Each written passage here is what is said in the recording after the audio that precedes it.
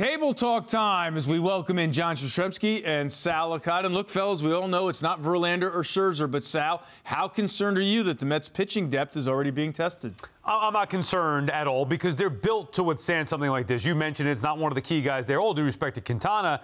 The problem that I have with it is he was brought in to be a guy who is durable. We know he's not great historically with ZRA. I know he was terrific last year with the Pirates and the Cardinals.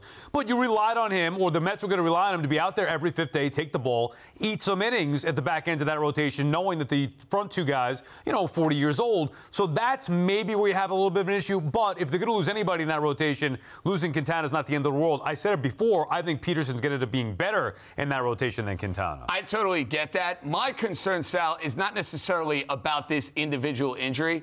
It's the way this rotation is constructed. Look, Max Scherzer and Justin Verlander are first-ballot Hall of Famers. They're also up there in age. Jose Quintana and Carlos Carrasco, they are not 25, 26, 27 years old. And I understand, look, young pitchers get hurt.